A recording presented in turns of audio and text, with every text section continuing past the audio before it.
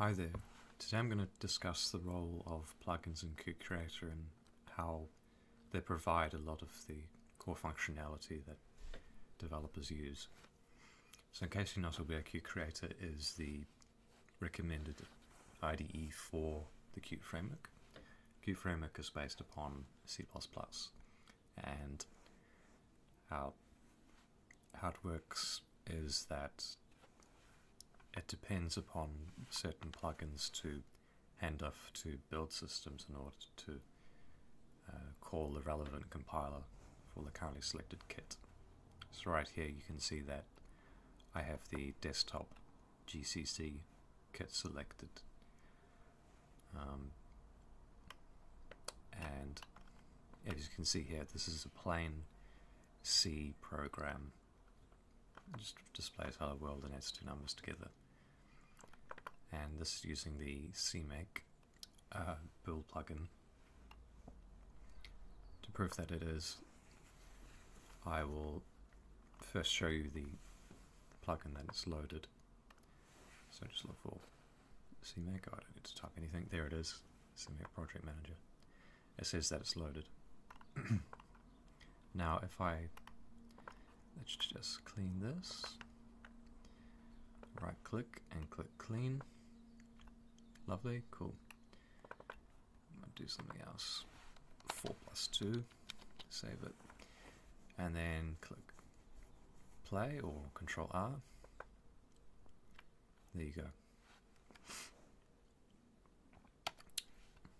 So yeah, the role of plugins in Qt Creator is quite essential.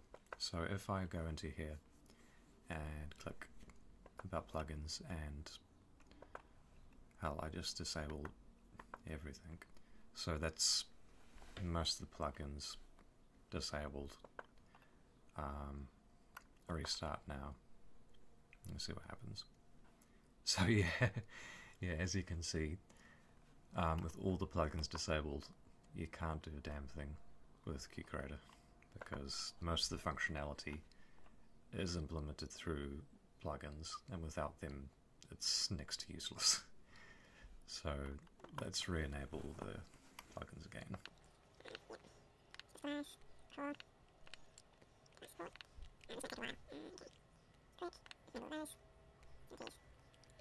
my gosh, I must have enabled some other plugin. Okay. Well, alright. So it's just you and me. Okay. Right. But anyway, the core plugins have been loaded, so the core functionality will work. And importantly, the Cmake plugin is there, so I can now build with Cmake again. As you can see here. Yeah, so that works. What about using other kits? So let's see, if I open up project, quick items here, projects tab, and quick items.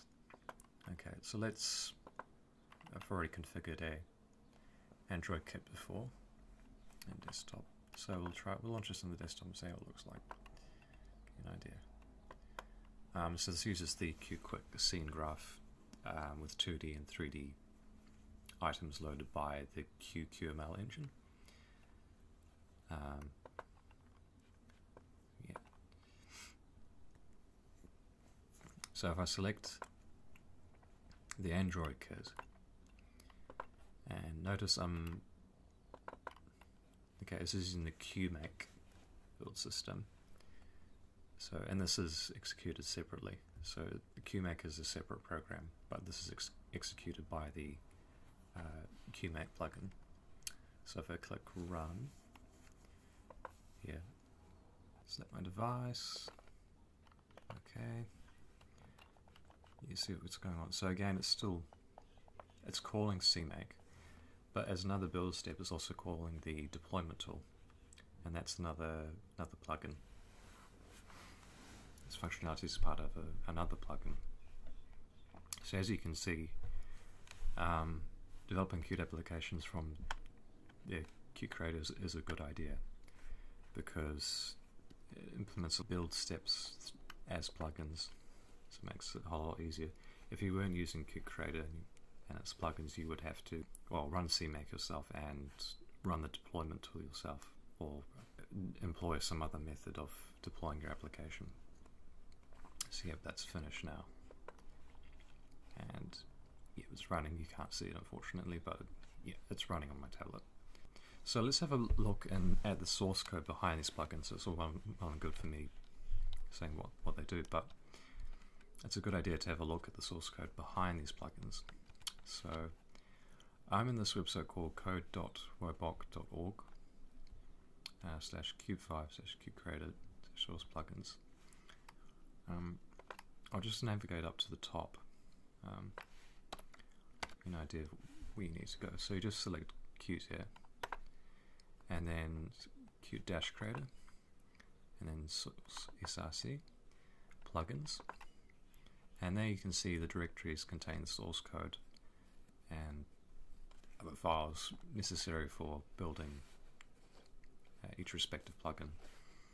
So let's have a look at Simic Project Manager. And so these plugins implement a set of interfaces provided by the plugin API, and it's very much similar to like a driver in Linux, say, that implements a set of interfaces as well. Need to look in here.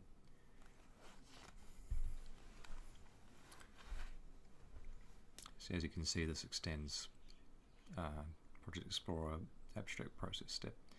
The beauty of this code viewer here is you can actually switch between declarations, definitions, and usages of a type.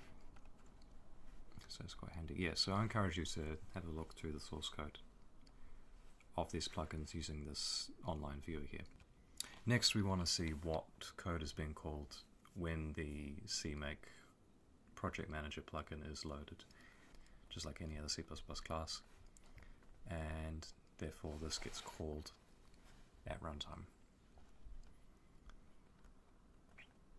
If you look through here, you can actually see how it interacts with the other plugins as well, and also connections to signals and slots between the build manager and Cmake manager. Alright, that's as much as I'll explain for this video. Again, I highly encourage you to look at the online source viewer provided by Wobok. I'll provide a link below in the description. Hopefully this video you've learned that QCreator is powered by plugins and how important a role plugins have in the IDE. Thanks for watching.